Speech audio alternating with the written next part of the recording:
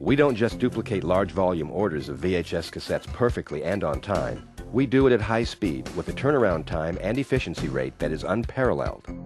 It all takes place in our Class 1000 cleanroom, where the air is filtered and refiltered multiple times per minute.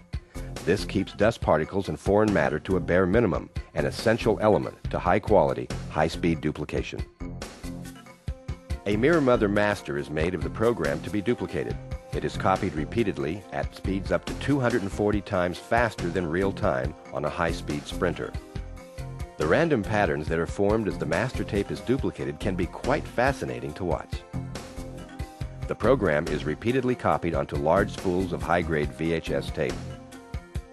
The spools are put onto Tapematic 3003 assembly machines where each cassette is actually made. Each plastic shell contains leader tape attached to its internal reels.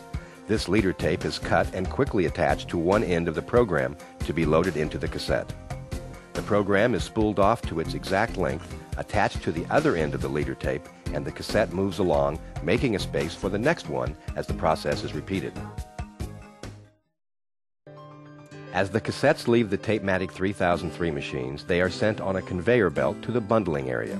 As they leave the duplication room, they pass by a videojet machine that sprays a control number and program duration time on the side of each cassette.